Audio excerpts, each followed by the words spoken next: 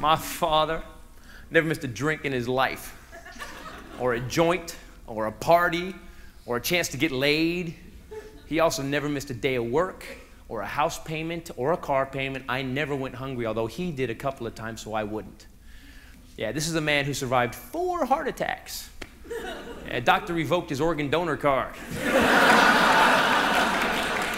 Issued him a hazardous waste decal.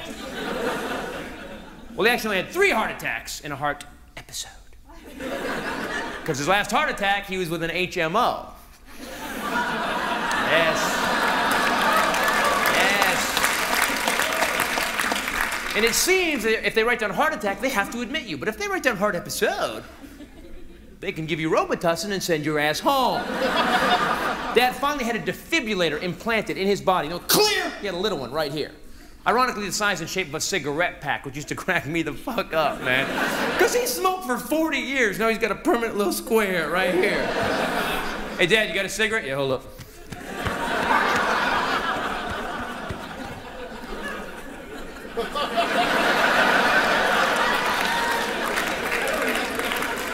Is that funny, you little son of a bitch?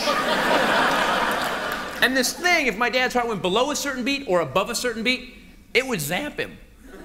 So you could be mid-sentence with my father, he'd just go, nah!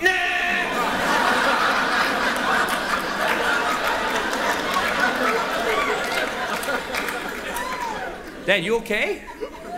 Hey, shot your ass about 8 feet, didn't it?